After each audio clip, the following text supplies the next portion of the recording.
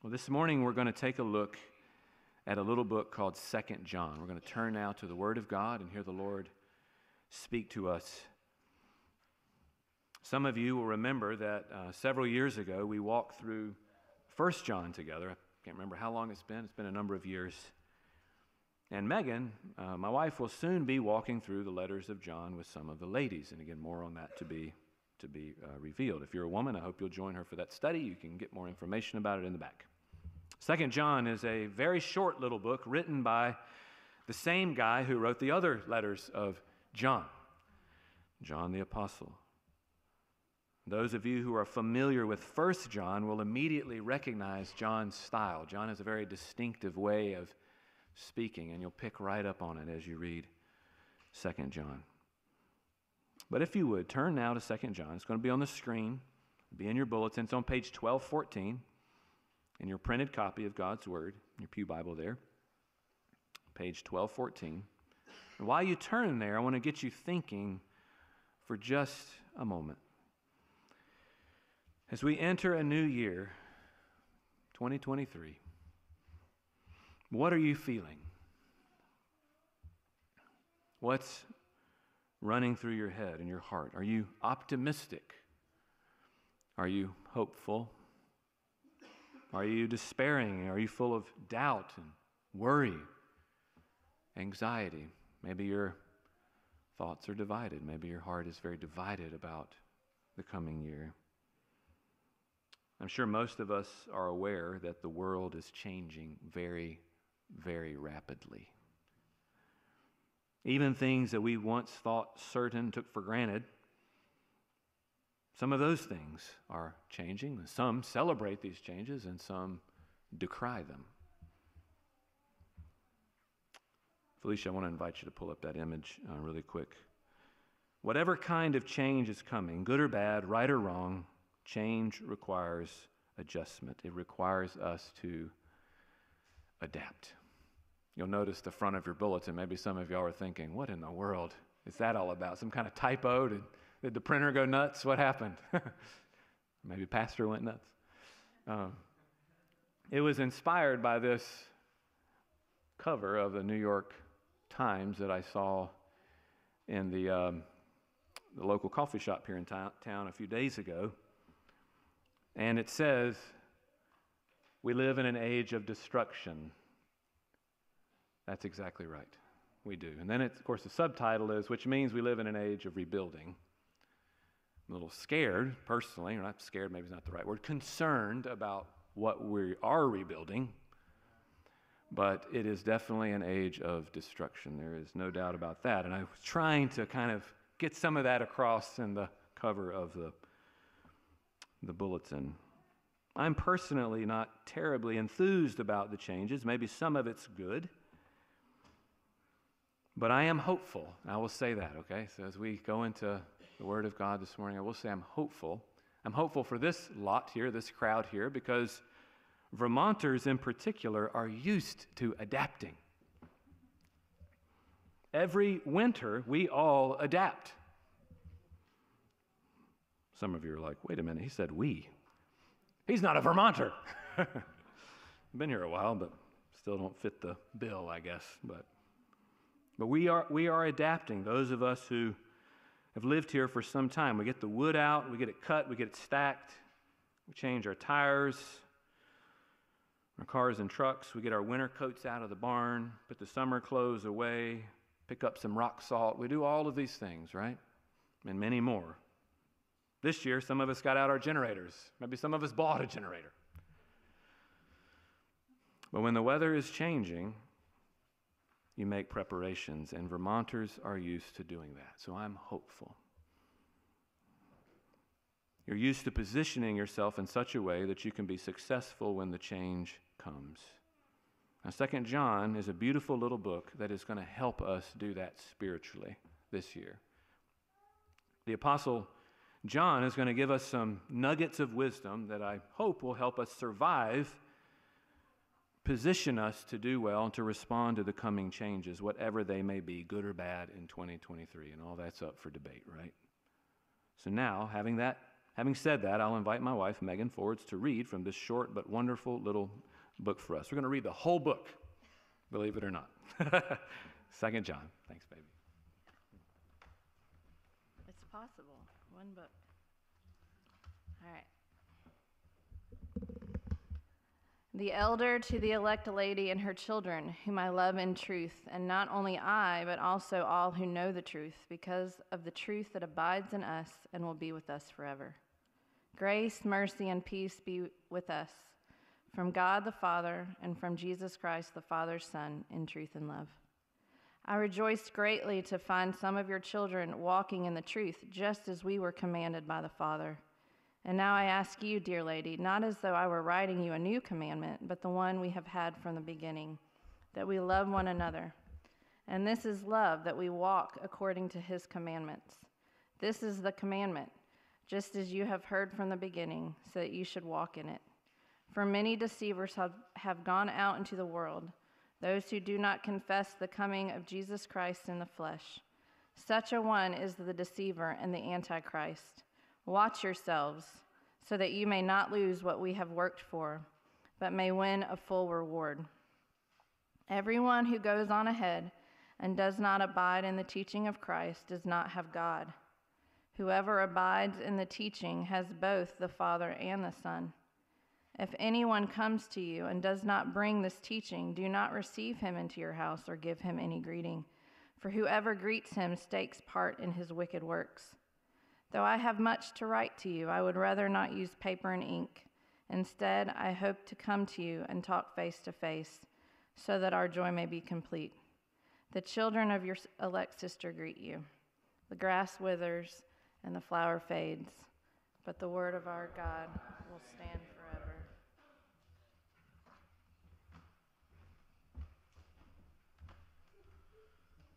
Let's pray one more time. Lord, we pray as we come to the word.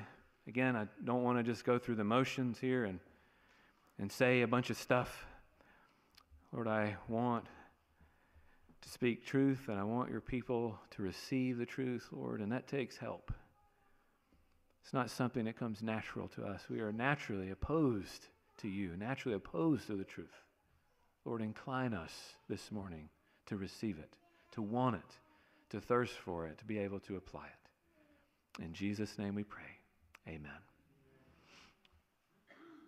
Well, this week, as an interesting exercise, I took some time to explore what other church leaders might be doing to begin the new year. What are they talking about? What are they preaching on? I found a silly thread on Twitter asking for, quote, lame sermon titles that might be used for the New Year's Day service. Here's a sampling of some of what I found. Another year bites the dust. Do your cameras have better resolutions than you? 2023 or 2023 reasons to read your Bible, a 52-week sermon series. New year, same God. Behold, I am doing a new year. Less of me in 2023. Why haven't you been to church since last year?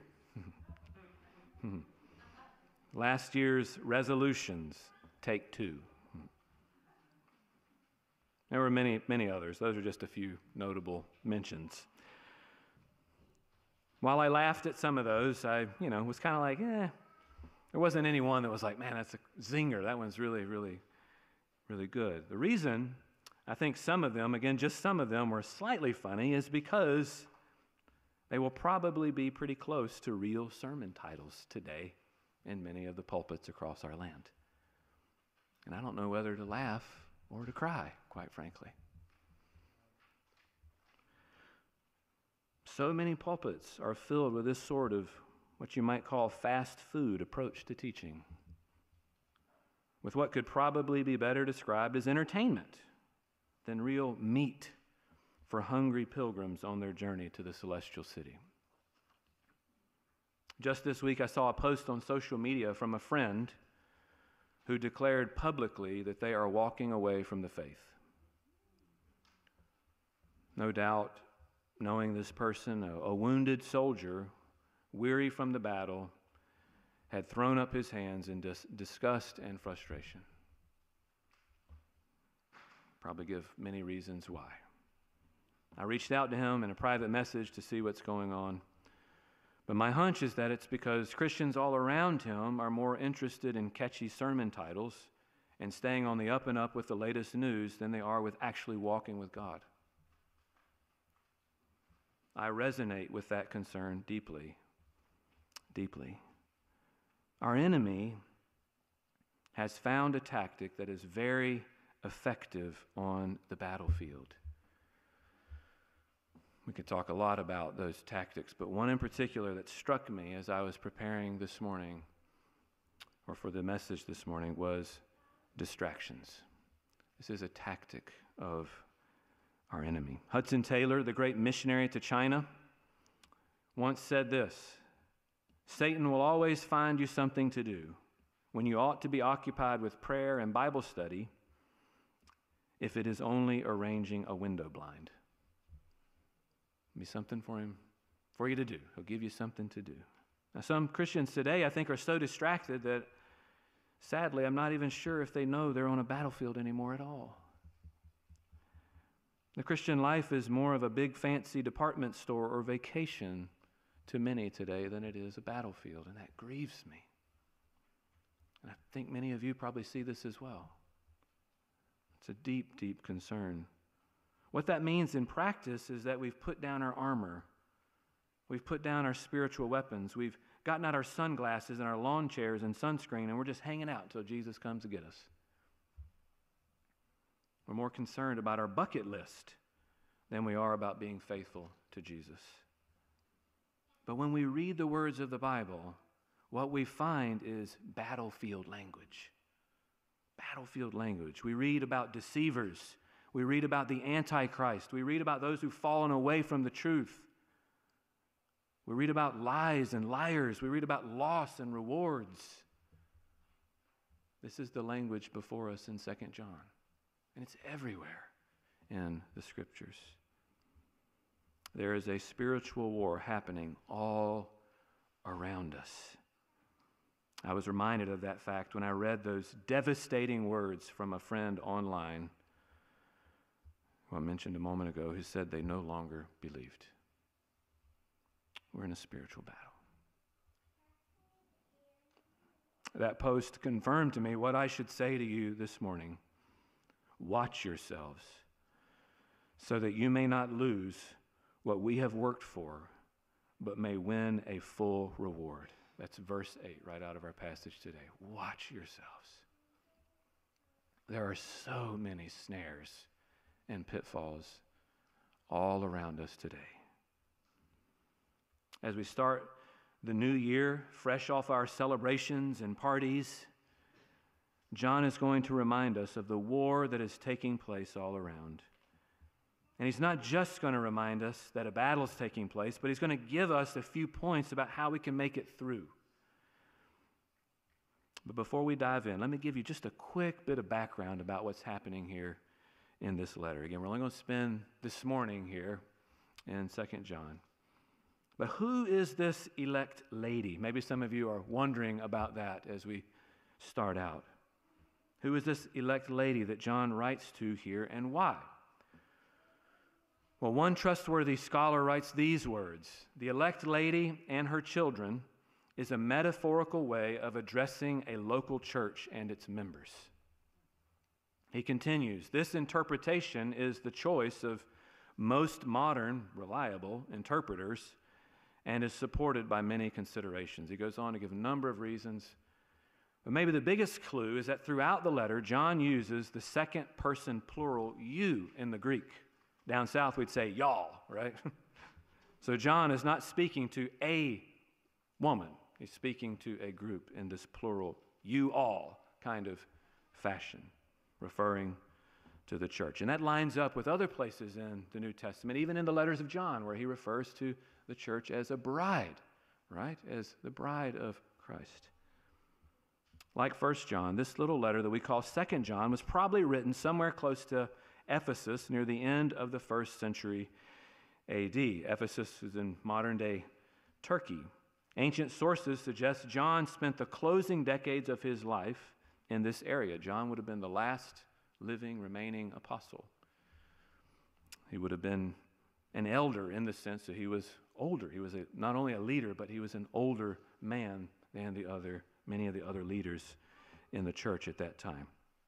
But he was ministering to churches like those listed in Revelation 2 and 3. If you were to go and read about the churches there in that early part of Revelation, John would have been ministering to churches in that region like those there, again in modern-day Turkey. John was writing because now some 50-plus years since Jesus had died, risen, and went back to heaven, a great many false teachers had begun circulating and were seeking to deceive the church. All kinds of people had popped up and began teaching false things about the Lord Jesus. He writes to call the believers to hold fast and continue in the way that they were taught. Don't deviate, he says. Stay in the way you were taught by the apostles. Now, as things continue to shift and move all around us in our world, things feel like the cover of that New York Times magazine or the cover of the bulletin, like the ground is moving and things are twisting and shaking and things that we once took for granted even. As things continue to shift and move, I can think of nothing better for us to hear as we enter a new year together. This message of holding fast, stay the course, continue in the way you were taught, don't deviate. I pray this little book will help us as we start the new year together. Okay, John is going to give us a number of things to wrestle with here in this letter. But the clearest and perhaps the central claim of this little letter is the very simple command: love one another.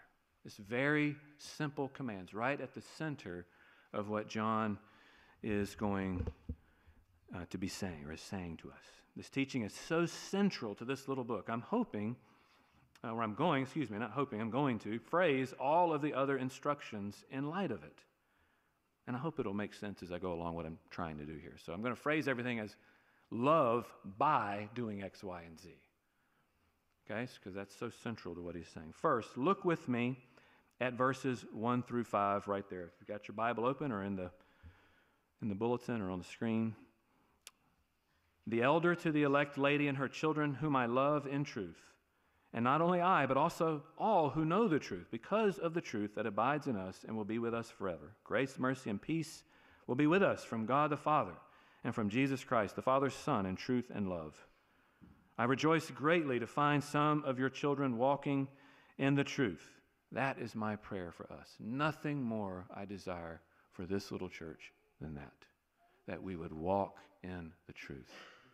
Walk in the truth, just as we were commanded by the Father.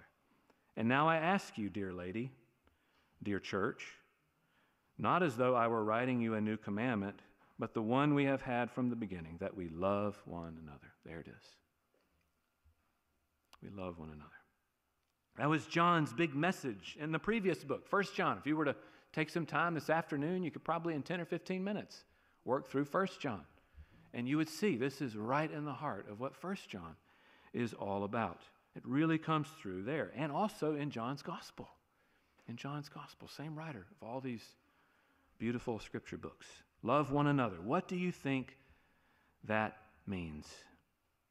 What do you think that means? Well, some of us are probably reading that command, love one another, with our cultural eyes and hearts. You've defined it as, not as Scripture defines it, or God, or John, but how the world around you defines it. We probably define it in a way that the vast majority of our unbelieving neighbors would define it. I could go back here, or over there, or out on the green, talk to neighbors, get a definition of love. And I would guarantee that some of us perhaps are defining love in a very similar way. They would probably repeat, these words back to us. Love one another. Yes, that's important. Hear, hear. But what they mean, again, is very different from what John means here. Love is a completely ruined word in our culture today, almost meaningless at this point. The word love has been so destroyed today that it means virtually the very opposite of what John intends. Let me read a passage to you out of a book that captures it so very well. Now, this was written over 50 years ago, but still captures what I'm trying to get at. This book is titled, I Loved a Girl, and it's a record of private correspondence between two young Africans and their pastor. It's a wonderfully well-written, beautiful little book. A young male, a professing Christian teacher, writes to this pastor and tells him that he slept with a woman and that his school subsequently disciplined him. He had lost his job and he did not understand why. So he's writing to the pastor for wisdom and understanding. Now listen to this. In the previous letter, this young Christian man had said that he had loved a girl. That was the phrase he used for sleeping with her. The pastor responds, one phrase in your letter struck me especially. You wrote, I loved a girl. No, my friend, you did not love that girl. You went to bed with her. Those are two completely different things. You had a sexual episode, but what love is, you did not experience. It's true, you can say to a girl, I love you, but what you really mean is something like this. I want something, not you, but something from you. I don't have time to wait. I want it immediately, without delay. It doesn't matter what happens afterwards, whether we remain together, whether you become pregnant. That has nothing to do with me. For me, it's right now that counts. I will make use of you in order to satisfy my desire. You are for me only the means by which I can reach my goal. I want to have it without any further ado, have it immediately. This is the opposite of love. For love wants to give. Love seeks to make the other one happy and not himself. You acted like a pure egoist. Instead of saying, I loved a girl, you should have said, I loved myself and myself only. For this purpose, I misused a girl. End quote. Sorry, I know that was strong. But that's the way we define love today. We've got it totally backwards. Our culture's definition of love today is closer to that young man's definition than to John's here in the Bible. We've made it about ourselves and what we want, what we desire. John's definition is all about sacrifice and giving. It's about walking in the way of the truth. John here is frequently connecting the concept of truth with love. Look again at verses 1 and 2 if you've got your Bible open there. The elder to the elect lady and her children, whom I love in truth, and not only I, but also all who know the truth, because of the truth that abides in us and will be with us forever. What John is basically saying here is that this community of love exists and can only exist because it is the truth that gave birth to it. This community would not exist were it not for the truth of Christ, what he's done, who he is. Love exists because of this thing called the truth. The clear implication is that without truth, there can be no love. And what is the truth? There's a lot to say about that, but Jesus put it succinctly. He said, I am the way and the truth and the life. Jesus is the very embodiment of truth. And when we look at the life and the teaching of Christ, what we see is a life completely devoted to others, to giving, to sacrifice. The one who was truth embodied lived completely for others. But many of us define love in the very opposite way because we've been duped by our culture, a culture which is in the grip of the evil one, which says, me. Give it to me. That's what love is. It's about what I want. Give it to me now. Not just, sexual love. All sorts of things. And if you deny me what I want or what I desire to believe or think is right, you hate me. If you don't affirm me in whatever I think or feel or do, you're hateful. That's the total reverse of what God says to us this morning. Today our world thinks that love is letting people have what they want and affirming them in that thing, whatever it might be.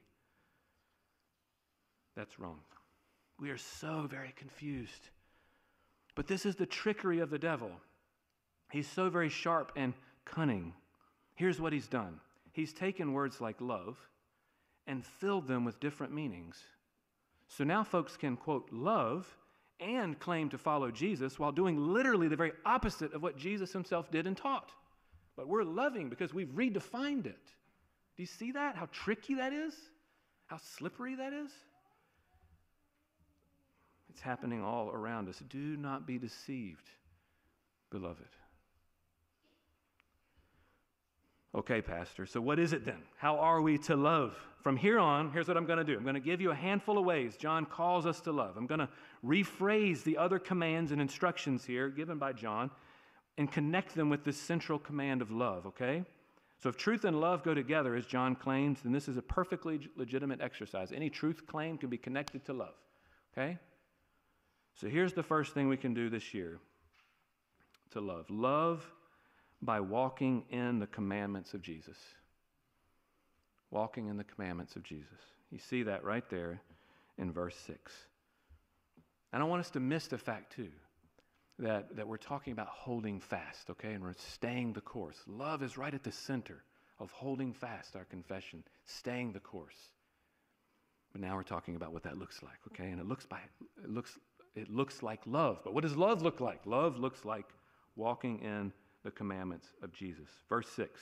This is love, that we walk according to his commands. This is the commandment, just as you have heard it from the beginning, so that you should walk in it. Just as you've heard it from the beginning. Hasn't changed over time. Hasn't evolved. Hasn't been a telephone game. It's something totally different at the end of the line. No. Just as you heard it in the very beginning. From John's perspective, you cannot love and walk contrary to the way of Jesus. Unless you redefine love, which again is what the culture is doing. You can't hit the target, or we don't like the target, so let's move or change the target and then call that the target. That's what's happening. We've redefined it. Even churches have redefined it. And perhaps this is one reason why my good friend has abandoned the faith. Instead of staying to the truth as we received it, we've fallen in love with acceptance and with the culture. And now we've adapted and changed to become like the world. The commandments of God have not changed. If you were to go back to the Old Testament and look at Exodus 20 or Deuteronomy 5, you would read about these things called the Ten Commandments. Right? You all know those. Maybe some of you have them memorized by heart. Maybe some of you do. That was the heart of the law or the commands. Jesus didn't do away with those. In fact, what he did was elevate them. He said adultery is not just a physical act. He said, you look at a woman lustfully, you've committed adultery. Jesus elevated the commandments. This is the way of Jesus. What we find in the New Testament is that love is the fulfillment of these commands. So when you're walking in love, you're walking in the commands. They go together. Do you see that? That's the way of Jesus, and that's the way of love. So that's the first way. Be faithful to the commandments. Walk in the commandments. Second way we can do this year, to hold fast. Second way we can love is by being watchful. Love by being watchful. Look at verses 7 and 8. For many deceivers have gone out into the world, those who do not confess the coming of Jesus Christ in the flesh. Such a one is a deceiver and the Antichrist. Watch yourselves so that you may not lose what we have worked for, but may win a full reward. There is no more loving thing that you could do for yourself or for others than to keep watch for them. Keep watch. What this means is to be prayerful, to be alert to what is going on. But I want to submit that a part of what this means today in our technological information age is for you to watch less news. Watch less news. I plead with you, beg you to watch less news. Some of us mistake being alert and watchful for being informed, watching the 24-hour news cycle. No, that is not at all what John has in mind here. That's not being alert. It's not being watchful. What John is referring to here is paying attention to the spiritual realities that are happening around you. The news only shows you the results of the spiritual realities. we need to be aware of them before we see them in the news. The news is merely reflecting some of what we see in the spiritual realms. Be prayerful over your own soul, over your family, over your church, over your pastor, your leaders. Be prayerful over your community. One way you can be watchful, one way is to be in church regularly. Good job, all of you, this morning. Praise God. You get to hear the Bible taught, even when it's uncomfortable, right? I mean, I'm up here sweating. Last week I was sweating. It's hard to open the Word of God. It's hard to sit under the Word of God if we're preaching all of it, right, and trying to be faithful to it. But that's good. It's good medicine for your soul. We need this, do we not? We need it. Be in church. Hear the Bible taught. Rub shoulders with other believers. Pray, ponder, worship. The church gathering will help you do all of those things. Notice in verse 12 how John says he would rather be with them in person and talk to them face to face. Did you catch that? Look at verse 12. Go ahead, open it up, look at it. Felicia, if you can pull it up for me, that'd be great. What's it say right there? Though I have much to write you, I would rather not use paper and ink. Instead, I hope to come to you and talk face to face so that your joy may be complete. Or for modern purposes, John might say, I'd rather not use Zoom. I'd rather not use, Facebook Live or YouTube Live. Folks online, I still love you, okay? Right? I'd rather be there with you and share face to face. There is no substitute for that face-to-face, in-person fellowship, worship, and teaching. Come to church. A third way you can hold fast this new year, third way we can love, is by being a student of the Word of God. A student of the Word of God. Look at verse 9 with me now. Everyone who goes on ahead and does not abide in the teaching of Christ does not have God. Whoever abides in the teaching has both the Father and the Son. Be in the Word. Be a student of the Scriptures. Ponder it. Pray it. Practice it.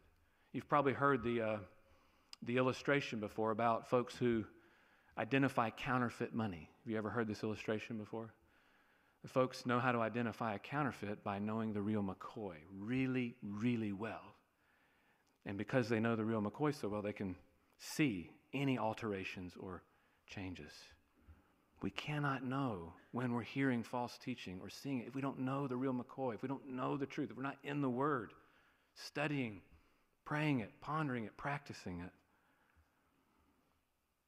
This is one way you can express your love for God, for others, and for yourself. Get one of those Bible reading plans in the back, okay? Or maybe you don't need that. Okay, great. Read a couple of chapters a day. Start in Genesis and just roll right through. But be in the Word. I'd be happy to help you with that. Whatever that looks like, please be in the Word. That's the third way. Be a student of the Word of God. Fourth way you can hold fast this new year and love is by being wise about who you associate with. Be wise about who you associate with. This is hard. This is tough. This is tricky. I get it. We're small town folks. Everybody knows everybody. It's hard to say, I'm going to distance myself from this person.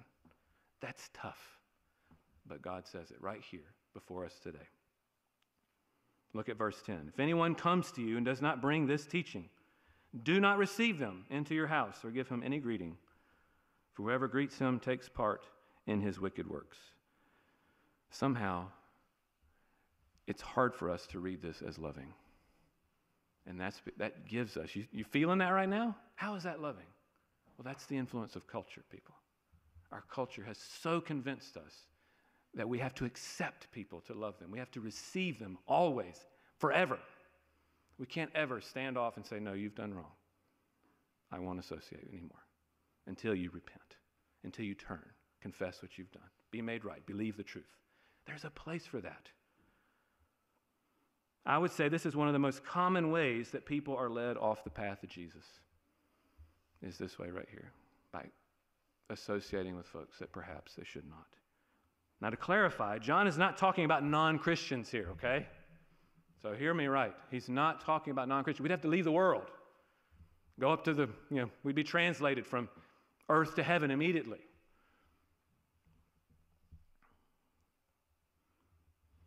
But if you were to go back and read in 1 John, you'll find there's this group that left the church. He says they went out from us because they were not of us, and that's why they went out. And he's speaking the same way here.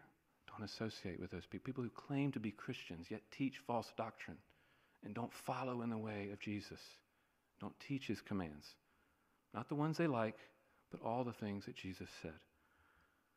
John says you must keep your distance from folks like these. I think this is one of the big reasons why we in this church are wanting to leave the United Methodist denomination. Right? That's my heart anyways. I hope that's where you guys are. We're doing this together because the association is no longer helpful. There's false teaching. They've abandoned the way, yet they claim to be Christians. We need to leave. And that's love, right? This is a rebuke. This is a turn from your ways. Please. Doesn't feel like love. But again, that's culture. This goes along with the previous point, though. How can we know who the false teachers are if you're not a student? I think maybe some of us are more in tune with culture than we are the Word, and that's why this all feels wrong. What's he talking about up there, you're thinking? It's because maybe we're more in tune with the pulse of the culture than we are with the pulse of God and with the Scriptures. This is not easy, but it is vital. God thought it serious enough to include it here. Now remember, most false teachers are nice people. They're caring people. They're not walking around with t-shirts on that say, I'm a false teacher, right? Wearing devil horns. It's supposed to be funny. They look like you and me. Be careful, okay? Be careful. Love does not take part in these works and receive these people, okay? Finally, as we come into the new year, one way we can hold fast is by remembering the great truth, having heard all these really hard and tough things, okay? And I'm receiving these myself. I'm not preaching at you, okay? I'm here with you, okay? We're in this together. So as we come into the new year, one way we can hold fast and love is by remembering the great truth that Christ is holding fast to us. He is loving us. He has loved us. We can love because he has loved us. We sang these words at the start of the service. He will hold me fast, for my Savior loves me so. He will hold me fast. John said as much in his previous letter in 1 John, we love because he first loved us. We hold fast because he is holding fast to us. If we want to obey that most important of all commands, love God, love one another. If we want to obey that central command, we must first remember that Christ loves us. And that love is not something we get to define or shape into whatever we want. We must receive it as it is offered to us in the gospel. His love was a certain kind of thing. It was a sacrificial love, a love that went to the cross and died for you and me. It was a self-giving love, a love that recognized and lived out the truth and died for the truth. We can love this year by receiving his great love for us. Believe it, receive it, abide in it, in all the ways I've mentioned this morning. As we turn now to the table of the Lord, we will remember this incredible, hard love. And we will literally touch it and feel it. It will be broken before us. That's love. A love that forgives and receives all who come to him in repentance and in true faith. Amen.